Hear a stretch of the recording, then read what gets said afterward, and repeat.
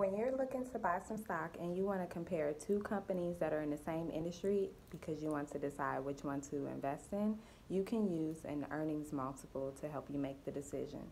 One of the earnings multiples that I want to highlight today is the price to earnings ratio.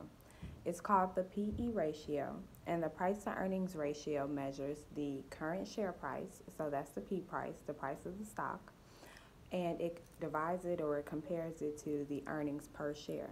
And what that is, when you get that ratio, it'll tell you how much money an investor is willing to pay to just get $1 of earnings.